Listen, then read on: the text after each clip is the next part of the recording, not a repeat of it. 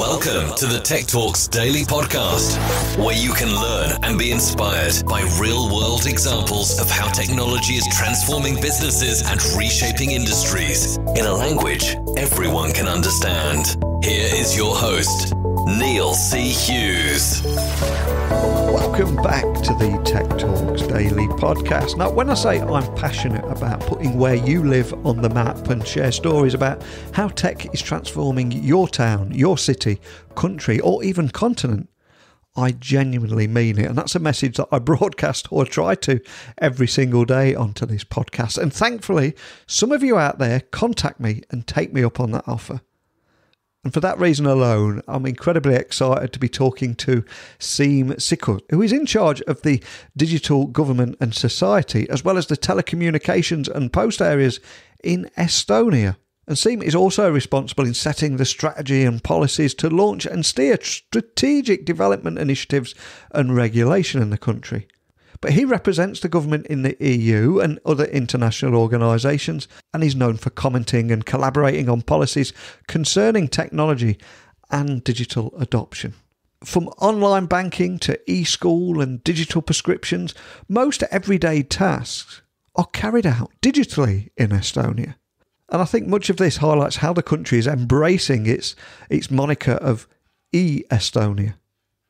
But the country's digital revolution has also fostered a business environment that boasts the highest number of unicorns in the whole of Europe. In fact, there are 7.4 startups per 10,000 inhabitants in Estonia, and there is a large number of unicorns there.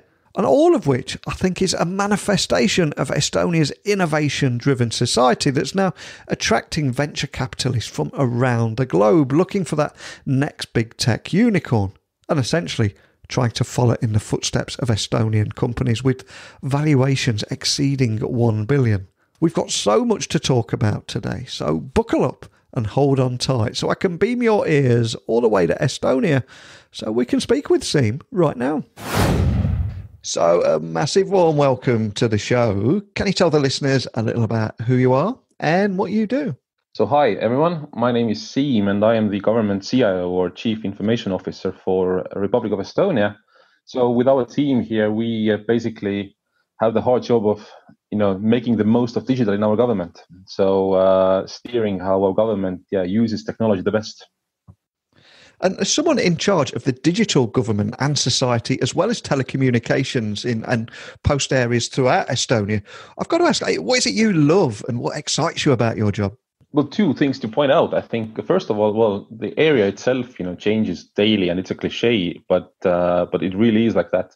So, I mean, there's always the next stuff that's coming, and that you can get excited about, you can experiment with, and so forth. Literally every day you learn something, technology-wise or otherwise. But secondly, it's exciting to be in this business in Estonia, of course, because we have been going digital for the last 20 plus years, and there's a lot of eagerness and excitement to try things out. So that keeps us going.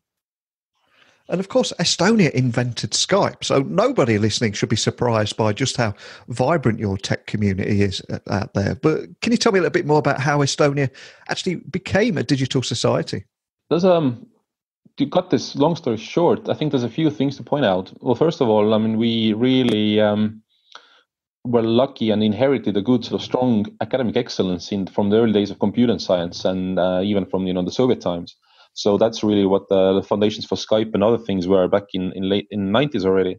But secondly, actually for us it's a necessity. So being that small as we are, 1.3 million people, look, there's only so many things you can do unless you have natural riches, which we don't, or if you somehow if you still want to grow, you basically have to figure out how to do it smart and as efficient as you can.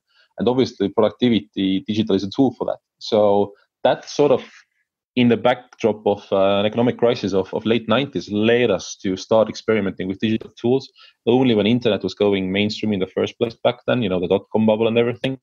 And these experiments worked. We were able to deliver better services at the front line. We got more efficient in the back office of government. So that got the ball rolling. And we have cemented it with a few things. I mean, so for example, we built up good platforms like National Digital Identity, data exchange platform we call X-Road and so forth that actually has made it faster and more secure to go online in government and beyond.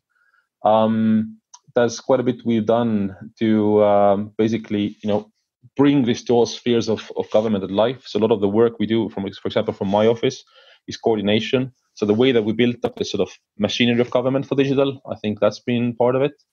And the third thing that I would point out just here, I mean, we've had enormous luck. Again, I have to say that willingness to experiment. We've had enormous luck with leadership who's been pushing us, or at least sort of saying that, hey, let's try it out.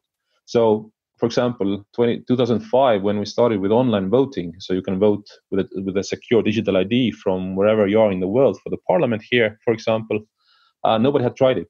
And the mindset was, but hey, let's see how to make it work, even if nobody has tried it before. When we went live with e-Residency, which I think we'll talk about in a bit, same thing. Even if there might be some risks involved, even if it's new to the world, let's see how to make it work. So this willingness to just do it and try it has been really important. And there's many businesses at the moment that are struggling with their digital transformation efforts, and you've managed to achieve it as a nation, which is fantastic. But just to help listeners understand the scale of what we're talking about here and how everything from online banking to e-school and digital prescriptions and almost every daily task is carried out digitally, isn't it? So can you expand on that and what you've achieved? Well, we still do lots of physical stuff too. So, for example, yes, I mean, some things we can't get still rid of. So if I look back to the Corona crisis and we just emerged from special conditions, right? Then, for example, we had to stop driving tests because, you still had to be physically in a car for that, for example. But you're right. I mean, let's put it this way, all the routine interactions that you otherwise have in your life and transacting you do with the government or with businesses, the digital option exists for that.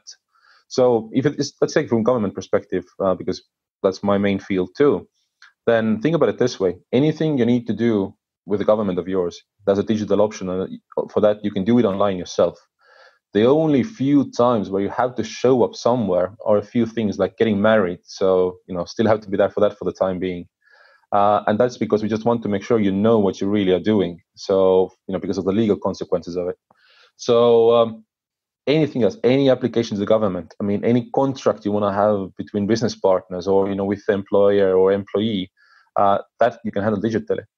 And it's been built on a few things. And fundamentally, there's a secure digital ID and digital signatures that go along with it. That has made it so much possible. So, not everyone uses it. I have to say this as well. We still have about 10% of people not online, for example. But, 96% of tax declarations happen online with a few clicks only.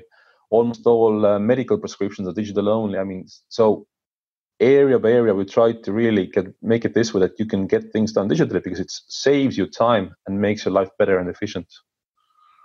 And I am passionate about sharing tech startup scenes and communities from all over the world on this Daily Tech podcast. And one of the reasons I was excited to get you on today is I recently learned that there are 7.4 startups per 10,000 inhabitants in Estonia. So can you tell me more about that startup scene in Estonia and how it boasts this highest number of unicorns in Europe too? Well, there's a few things there. Well, first of all, it's the same thing I said before. We had the luck of having sort of academic and research and science excellence from the past. And that really got the first companies going, like, the founders of Skype came from that very strong academic tradition and otherwise. But secondly, it's a very clear function or result of our small market as well. If you have this technical capability in a market of 1.3 million people, there's only so much you can offer them. So basically, you're forced to go global. You're forced to go out. You're forced to think about business models and scaling internationally, if not globally, right? And so that has really led, that to this from Skype onwards to many companies like that going out and the unicorns, sort of following in that tradition. But the third thing I would have to say is also that we've been trying to, of course, be open for talent and the rotation of talent. And so whether it's trying to sort of exactly attract the next talented girls and boys here to build the next startup of their own, like we do with Startup Visa, or to basically work for some of the awesome unicorns here, like we do with Work in Estonia program. So that's also a very important part of the model. I mean, we have way more ideas, way more cool startups, way more things to do with our government here than we have people to do it with. So we have to be open. And I have been reading about the big startup scene in Tel Aviv recently, and I think they call themselves the startup nation. But I believe that it's Estonia that now has more startups per person than Silicon Valley. Is that stat right? To be honest, I don't know. And the reason is that, there's so many debate about how do you count a startup and whatnot. I myself like to think about it this way. There are several great startup hubs in the world that are, very well connected as well. And Estonia is definitely one of them. Fantastic. So can you tell me a little bit more about how anyone can be an e-resident in Estonia and what benefits the global community can unlock by signing up? Because I've seen you guys getting a lot of press about this at the moment. It sounds like an exciting opportunity, but can you just expand on that? Sure. So e-Residency is essentially means that we opened up our digital services to the whole wide world. What we started about 5 years back or a bit more back is to say that, look, we realized we had built up all these services for entrepreneurs and to the citizens here, but why not open it up more widely? Why not, for example, encourage people from UK or wherever they might be in the world to also then set up a company through Estonia and, reside wherever they want to be and still run it from a distance? Again, services are there, and identity, digital ID is the key for that. So e-resident essentially means that you can apply and get Estonian national digital ID, and through that, then, for example, establish a company, run it from a distance, sign deals, get your finances done, and so forth.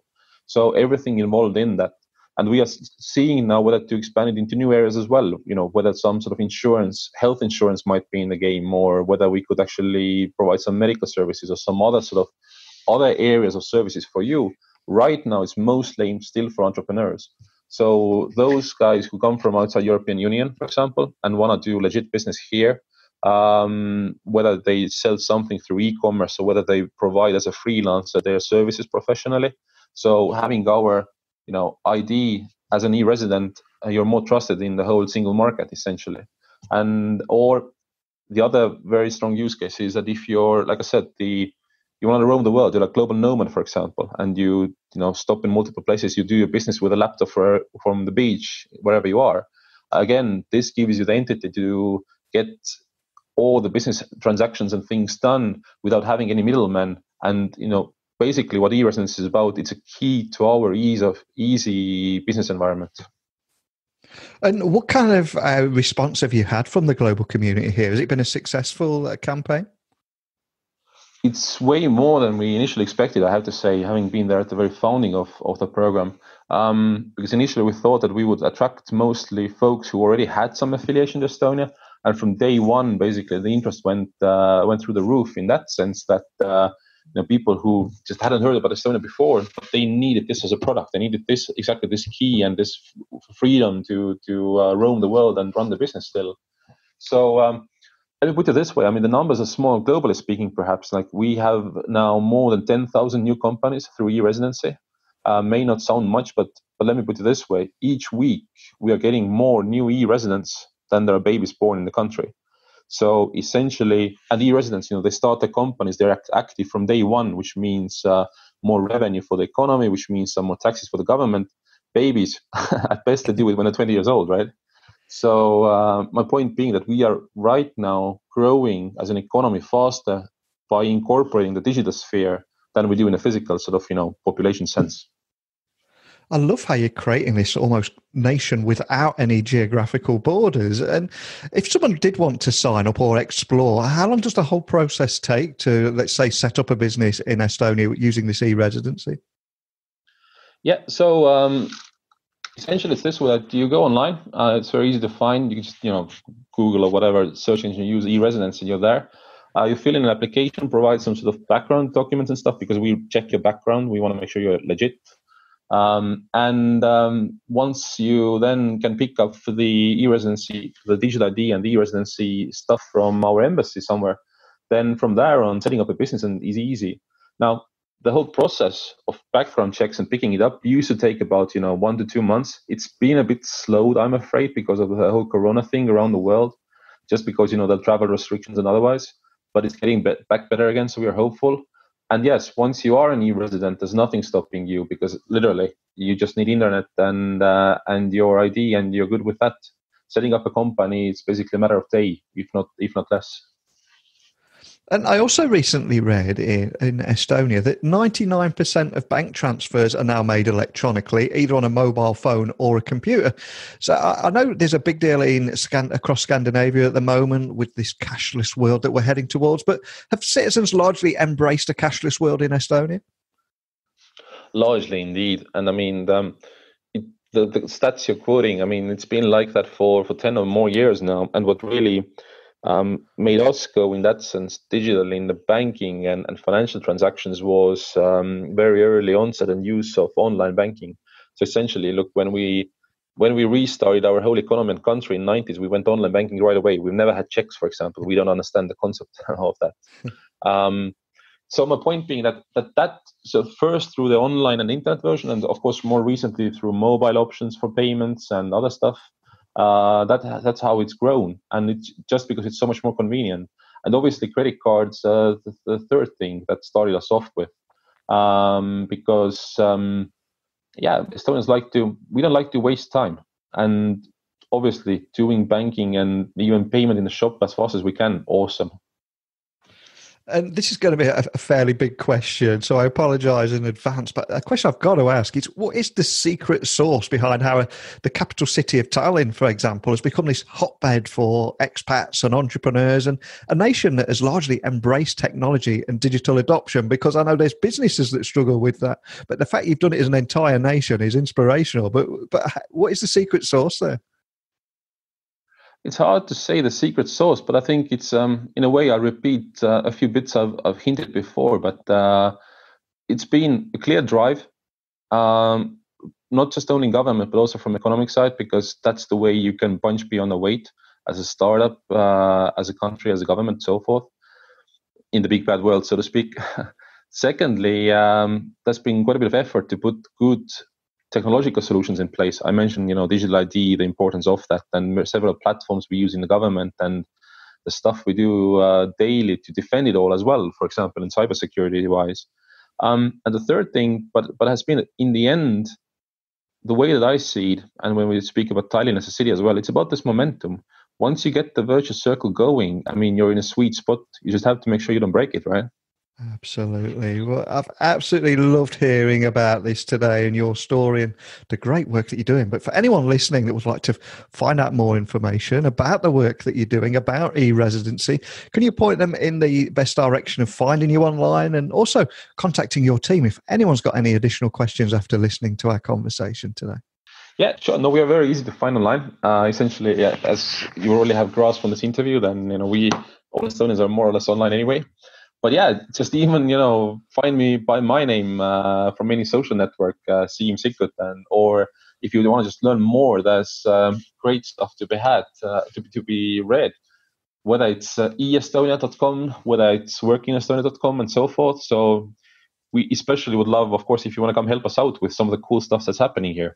Well, I absolutely love how, as a government, as a nation, you've built this momentum. And as a result, you've all embraced technology and digital adoption right across the nation. I find it incredibly inspirational. And I think so many businesses and governments around the world could learn so much from what you're doing here. But more than anything, just a big thank you for taking the time to come on and share your country's story. Thank you. Thank you so much. Take care.